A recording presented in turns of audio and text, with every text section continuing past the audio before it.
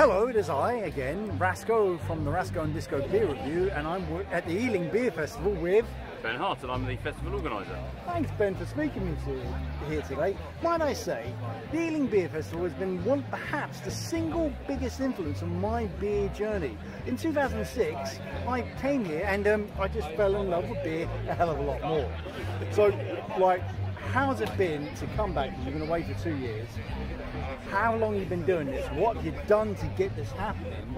And what's gone on? What's happened? Talk to me.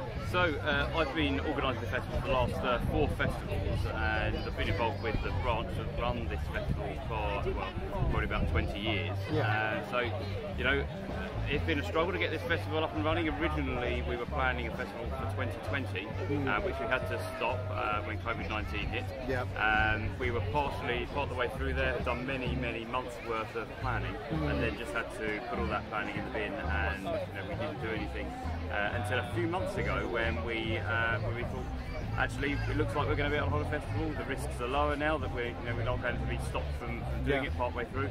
So we started talking to Ealing Council, who run this park and have the other series of events on here after us. Yeah. And they're very much up for us still doing the beer festival. Got budgetary approval from the Campaign for Real Ale, and here we are. I'll make it sound simple. There were some hurdles and things. The fact that when I got approval for the festival, we were only 8 weeks out from the date, and there's an 8-week lead time on glasses alone. You have to get your logo done, and as you can see, we're repping the TfL Elizabeth Line tube on there. So. I shouldn't call it a tube for any railway. No. Not as it isn't. The Elizabeth line. Yeah. So here we are, and we managed it somehow. This is my 3rd day being here. I wasn't here yesterday, but it's been fantastic.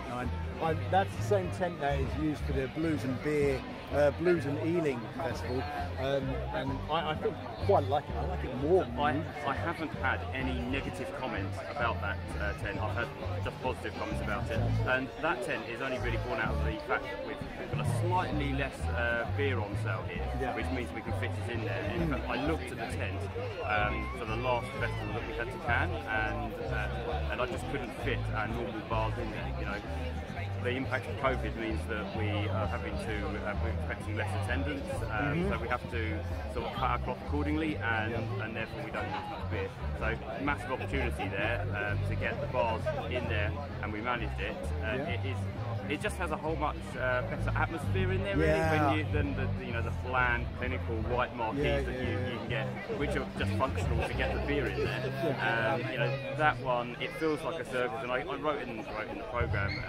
It's a theatre of beer. It's a circus tent. You go in there, and that's what it's meant to be, really. Yeah, man, it really is. I've taken enough images and posted them up. Please check them out. Am I right saying this is the 6th largest camera beer festival? I don't like to get drawn on numbers, but certainly in London, I think we're the largest outdoor festival. Yeah. I'm not sure we're the largest. I don't know. Who knows? How do you measure a beer festival? Is it the size? How many casks you got on? The variety of beers? I don't know. All beer festivals are important, and you can go to some really small beer festivals that would have 12 casks on, and there'll be an absolutely epic event. You can come to a massive beer festival, and it might not be so epic. So it's about what it is, not the size and the numbers, really. Right. And this is the first year you've had keg on.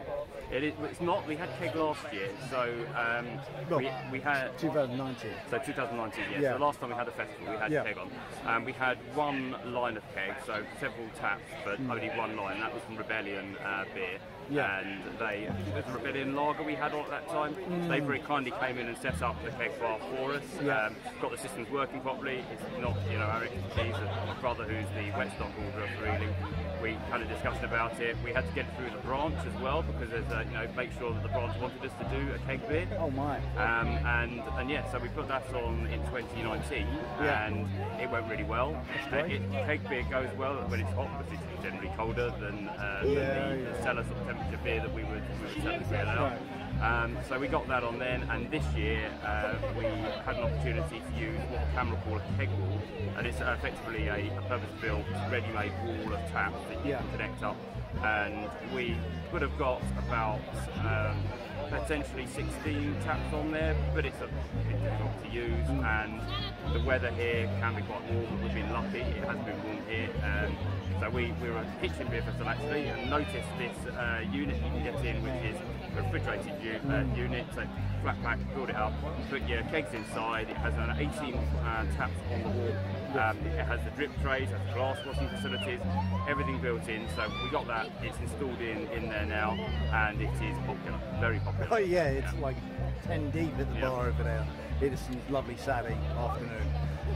Ben, right, so what's won beers here? I know 5 Points have won a pair. Yeah, you're asking because I remember the entire list of it. I know that Twickenham Naked Ladies has won the overall winner, which is great, really good beer.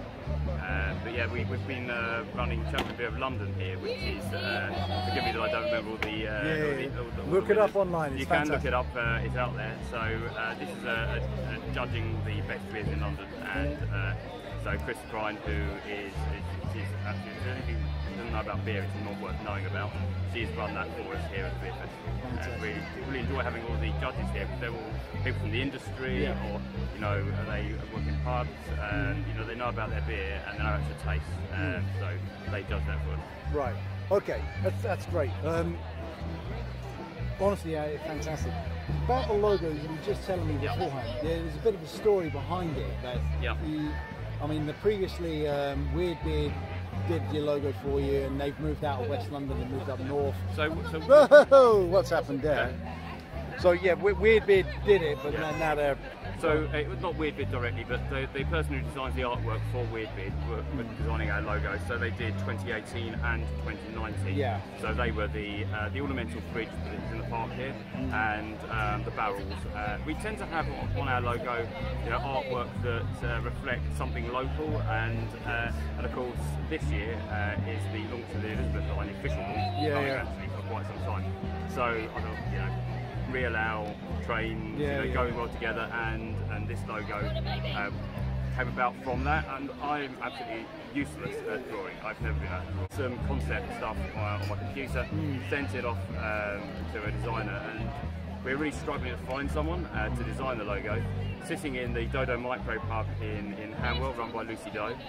She sitting there chatting away as you do in her pub, and someone in there said, "I've got a member of the family who does design work. Why don't you try and talk to them?" So we sent them the design, my concepts, which were very good, and came back the next day with something we just knew it was going to be the logo, because the artwork was just right on spec for our specification.